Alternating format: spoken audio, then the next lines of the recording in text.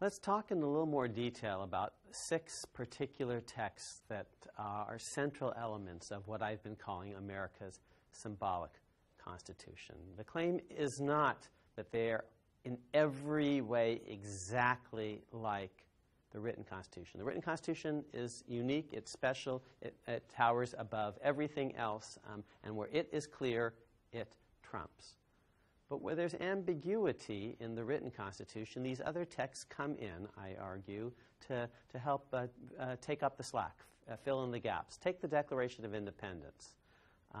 It says very famously that there should be no taxation without representation. That's one of the reasons that we're revolting from England, is that Parliament and the King have conspired to try to impose all sorts of taxes on Americans, and Americans, the colonists, haven't voted for any of these things. They're being taxed without representation. Now, that idea helps us understand, yet again, for example, the rightness of McCulloch versus Maryland on one of the questions in the case. Remember, one question is, once the federal government has set up a national bank, are states allowed to impose discriminatory taxes on that bank? And Marshall says, no, they're not. And you might say, well, Professor, you don't need a Declaration of Independence for that. You've got the Constitution's Supremacy Clause. But Marshall doesn't rely solely on the Supremacy Clause of the Constitution that says federal law trumps state law. And here's one reason why. The federal law in McCulloch creating the bank did not in so many words explicitly say states can't tax it. So if the federal law had said that, then it would be a simple, easy supremacy case. But this law didn't quite say that. So it was a little less clear-cut textually. But now some structural principles come in. And Marshall says, here's a structural principle. When Maryland is imposing a tax on that bank, it's basically that national bank that was created by the people of all the states. Maryland is in effect imposing a tax on Virginians who supported the bank, and New Yorkers, and Connecticut residents, and Rhode Islanders, and that's, in effect, improper taxation without representation. Maryland can impose a tax on its own constituents, but it shouldn't impose a tax on out-of-staters, and a kind of an implicit appeal to this Declaration of Independence idea, which is very central in McCulloch when you read it, that it's one thing to impose a tax on people who vote for you, and if they don't like the tax, they can vote the bums out. It's very different to impose a tax on unrepresented persons. Take another area of law that some Justices Scalia and Thomas, have raised an eyebrow about. It's called the Dormant Commerce Clause. And here's how it works. There is the so-called Commerce Clause in Article 1, Section 8, and it says Congress has power to regulate commerce among the states, interstate commerce. Fine. But the courts have construed the Constitution as a whole to say that even where Congress has not passed a law, even where Congress has been silent, has been dormant, has been sleeping, so to speak, there are certain things that states can't do that interfere with an integrated national economy. States, State A, for example, let's say New York, can't impose special and discriminatory taxes on soft drinks that are imported from Connecticut or New Jersey, from out of state.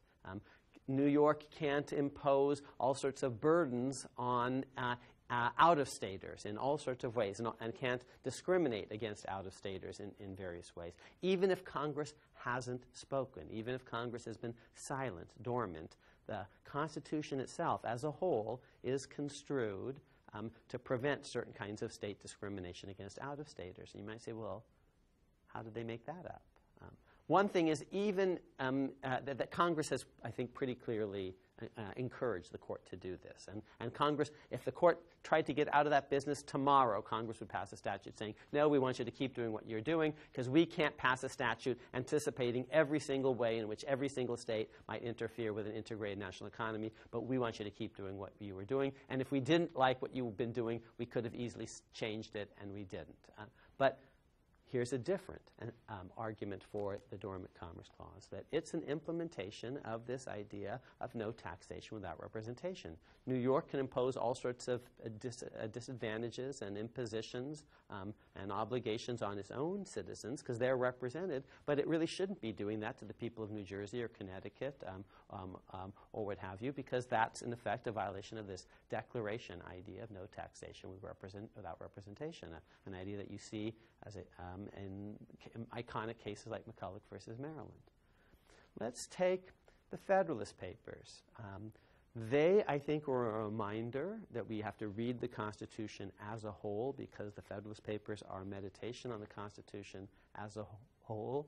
The Federalist Papers, the ones that were most influential, actually, were the early Federalist Papers that reminded us that we created a Constitution for national security, geostrategic reasons. Now, this, I think, can be deduced from the text of the preamble, which talks about a more perfect union and common defense, from the language of Article 1, Section 8, that talks again about common defense right at the very beginning as being important. So we see these traces in the text, but to the extent there's any ambiguity about that, the Federalist Papers kind of come in and supplement that, and it's the early Federalist Papers that are the most important, way before you even get to the Federalist number 10, that basically say, we're forming an indissoluble union, and we're forming it for geostrategic and national security reasons, and that's the central point of the Constitution. And a case like McCulloch versus Maryland is going to come along and say, that's actually why you can have a national bank, because the national bank is useful for national security purposes. It's useful to help pay the Army on site and on time. So the Federalist Papers here help confirm, to the extent there's any ambiguity, the centrality of national defense, common defense, as a key constitutional purpose. Let's take the Northwest Ordinance. This is one that you haven't perhaps been as familiar with. This was a resolution passed under the Articles of Confederation in 1787. It was enacted at the very moment that the Philadelphia Framers were coming up with the constitutional plan. And the Northwest Ordinance was a plan for how the states north of the Ohio River, or the territory north of the Ohio River, would eventually be turned into states and admitted into the Union. These states would later become Michigan, Ohio, Illinois, Indiana, some parts, Wisconsin, some parts of Minnesota.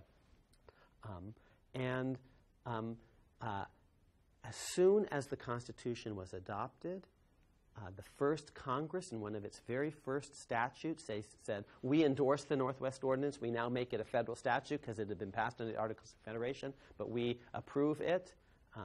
And this basically was a blueprint for the rest of westward expansion. Territories loomed very large in the early republic. The early republic of the United States wasn't just states, it was states and territories, and the District of Columbia. And the Northwest Ordinance is a blueprint for how the states are going to be organized.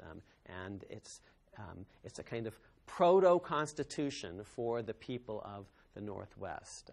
It's a huge chain in the link connecting the biggest project of the entire early republic, which is taming the West, turning the West into a series of democratic Republican governments that are going to be admitted on equal terms with the other states. That's the biggest, basically, project before the Civil War, and the Northwest Ordinance basically is an early blueprint for that, and it links that project up with what will become the next great project, which is ending slavery, because, as I mentioned before, the Northwest Ordinance actually says no slavery in the Northwest. Well, it's not. Why would that matter today? Because we have the 13th Amendment, Professor. Well, the Northwest Ordinance says these states should not be, from the West, should not be treated as colonies. We shouldn't, on the East Coast, try to lord over our Western neighbors the same way that the Brits tried to lord over us. These territories should become states. The states should be admitted into the Union on an equal footing, on sort of equal terms, roughly speaking, with the earlier states. That's a deep constitutional principle, even if unwritten, and it's celebrated by the Northwest Ordinance. And here's what it means, for example, that if one day Puerto Rico has a very clean referendum saying we want to, by a clean majority vote, we want to be a state. We don't want to be a kind of dependency anymore. Nothing in the written Constitution actually requires that the rest of us say, okay, we're going to admit you as a state or let you go free. And the written Constitution might permit, if you read it, strictly, America as a colonizing colonial power. But the unwritten Constitution, the Northwest Ordinance, say, no, that's wrong. That's not what we're about. In our DNA is the idea that actually we should not lord over other peoples. If the people in Puerto Rico really want to be independent, want to be a state, here's our choice. Admit them as a state, along with all the other states on equal terms, or cut them loose. That's our choice. We can decide whether we want them. But we can't lord over them indefinitely if they don't like that status. If they are comfortable with it, that's a different thing. That's with consent.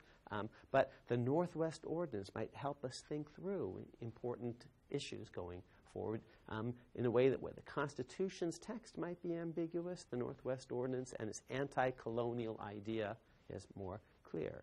So I've told you a little bit about the Declaration of Independence, a little bit about the Federalist Papers and what it might mean today, some applications on national security, the Northwest Ordinance. Let's take Lincoln's Gettysburg Address. The theme of this address, there are many themes, but one of them is all about sort of life and death. He's at a graveyard, a cemetery. He's presiding over a certain commemoration, memorial ceremony. Bodies are being put in the ground. And he is talking about how out of this death and destruction, we, the living, have to rededicate ourselves and find meaning, find new purpose. We, the living, need to experience what Lincoln will call a new birth of freedom. He begins with the birth imagery. See, 77 years ago, our fathers bringing forth a baby. On this continent, a new nation conceived, a birth image and liberty, and dedicated to the proposition that all men are created equal. We were born as a nation committed to a certain idea of equality, and then at the end he says we must have a new birth of freedom amidst all this death and destruction, a new birth of freedom. And the 14th Amendment is going to play off of those words. It's going to begin this new birth of freedom with freedom at birth. Everyone born in America, that key word, is born a citizen, born a free citizen, born a free and equal citizen. So I think when you read that first sentence of the 14th Amendment through the lens of the prism of the Gettysburg Address, you see the significance of a certain word that otherwise you just might miss, this idea of born. We're born equal. This is Lincoln's gloss on Jefferson's idea that we're created equal. So what does that birth equality mean? It means the 14th Amendment means just what its text says. It's not limited to race. They could have said race. They say it in the 15th Amendment. But this says more generally, we're born equal. We're born equal male and female, Jew and Gentile, black and white, a deep idea that your status should not depend on the conditions of your birth, but instead, so if you're born third in the family, you shouldn't have lower inheritance rights than if you're born first in the family. No primogeniture. By the way, that's a principle of the Northwest Ordinance too, and Lincoln grows up in the Northwest. That's his school teacher, in effect, is the Northwest Ordinance. His mother's milk, the Northwest Ordinance. So we are born equal. And that idea, which you can see textualized in the 14th Amendment, is a meditation, is a reflection of Lincoln's Gettysburg Address. Lincoln's vision is being constitutionalized and textualized in the 13th, 14th, and 15th Amendments. And if you want to understand the full significance of those written texts, you need to see them, read them through the prism of what Lincoln has been saying. He dies, and the nation experiences this new birth of freedom. I'm going to come back to that picture of Lincoln at the very end of this lecture, as we always come back to the pictures at the end of chapters. But before I do, let me just say a couple of words about Brown versus Board of Education and the I Have a Dream speech, both of which try to carry forward Lincoln's vision and do so in very interesting and distinctive ways. Brown, of course, is a meditation on that idea of equality, of birth equality, particularly with reference to racial equality, that we're born equal, black and white, and the government should not be in the business of saying whites are born above blacks, that they are born lords and blacks are born serfs. That's Brown versus Board of Education's meditation on Lincoln's idea. But even once you say, okay, the Constitution says equal, the written Constitution, and separate really isn't equal, the government shouldn't be in the business of separating the races in order to create inequality. And you can say, even if you say the 14th Amendment is pretty clear about that, what about the further question of whether the government has an affirmative duty, or the government should in some way be encouraged, not merely to avoid racial segregation and separation by law, but what about the idea that the government actually should affirmatively encourage integration of the races, bringing together of the different races? Does the 14th Amendment require that, or encourage government to go that far to say integration as opposed to mere desegregation? But affirmative integration is actually a special constitutional value. I'm not sure the 14th Amendment words say that. I think there are different possible interpretations. Here we come again to the idea that sometimes the written Constitution is quite ambiguous. It says equal, but I'm not sure it really says integration in a strong way. And separate can, in some spheres, in fact, even be equal. Think of sex segregation in sports teams, in locker rooms, and gym classes, and so on. So separate in theory can be equal sometimes. And even if the government shouldn't be in the separation business, do we want to go further and say the government should be actually in the integration business? I'm not sure the 14th Amendment is so clear. The 15th Amendment does say that blacks and whites are going to vote and vote equally, and therefore be in the same room when they're voting in a legislature, or they're going to be deliberating together in a jury room, or sitting together in a jury box. But those arguably are more modest spaces of integration. That's not the entire world. That's the legislature. That's the jury deliberation room. That's the jury box. But once we understand that Dr. King's speech is an important element of our symbolic Constitution, I think we do see a little bit of the pull of a more affirmatively integrationist vision, more affirmatively integrationist, frankly, than anything in the written Constitution, strictly read. On that day, Dr. King ends by summoning up a vision, his dream. His dream is of black boys and white boys, black girls and white girls, all of God's children joining hands, touching each other, being together, joining hands, integrated, and singing in the words of the old Negro spiritual, free at last, thank God Almighty, we are free at last. And it's not merely that his vision, his words are integrationistic. The optics are integrationistic too. That's a day in which Americans of different races are actually coming together in D.C. to call for civil rights and voting rights. America is witnessing, as King is speaking, an integrationist moment, a joining of hands across the racial divide, a vision not merely of liberty and equality, but a vision actually of genuine fraternity, of racial integration and solidarity. Far more explicit, I think, and more vivid than probably anything in the written Constitution, but an important element of today's unwritten Constitution, of our constitutional culture surrounding the terse text. Okay, so just in conclusion, back to Lincoln. This picture of Lincoln is taken just weeks before he delivers the Gettysburg Address. It's 150 years ago. It's November 1863, so almost exactly 150 years ago this season. And I just want to step back and suggest that although we talk a lot about the founders, we talk about James Madison is father of the Constitution. We talk about Thomas Jefferson, who wrote the Declaration of Independence. They were slaveholders. They died as slaveholders. They did not free their slaves at their death, unlike Washington, who tried to take steps in that direction.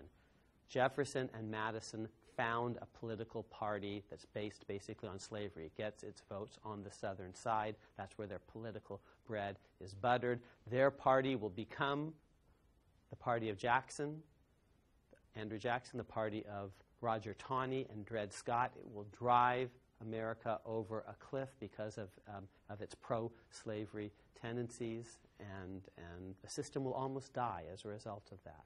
We call that near-death experience the Civil War. And in its ashes, it is reborn. America experiences a new birth of freedom thanks to this man, Lincoln, who generously gives the credit to Jefferson. He says that he's just, building on Jefferson's idea that all men are created equal. But Jefferson never walked the walk, really, as president or ex-president. Maybe he talked the talk. Jefferson is a complex character, but what you need to understand is that our Constitution today isn't really James Madison's, isn't really Thomas Jefferson's. Their Constitution failed. We today, my fellow Americans, live in Lincoln's Constitution. There was a House. It was divided against itself because of slavery. It fell because of slavery. It was rebuilt. We call that rebuilding the Reconstruction. There's a new birth of freedom superintended by Lincoln. He lives to see the 13th Amendment proposed but not ratified. After his death, a 14th Amendment codifies his vision that we're all born equal, created equal. A 15th Amendment constitutionalizes almost his last wish in his last public address. He actually says, I think that blacks should actually have voting rights equally with whites in many situations. He had said that publicly before. He had believed it. He had grown. He had evolved over the course of his presidency. This was not a position he had early on, but this was one that he came to when he shared with an audience 2 days before his assassination, maybe 3 days before his assassination. And the 15th Amendment codifies that vision. The 14th Amendment codifies that vision. We today, my fellow Americans, live in Lincoln's house, a house where equality is at the center. Not just racial equality, but broader forms of equality, of birth equality. So even though sometimes we give the credit to Jefferson and Madison, as I said, I think we really live in Lincoln's house. He the man. Well, Professor, you said all men are created equal. You said he the man. What about women? What about women indeed? That's what we're going to talk about in the next chapter, so stay tuned.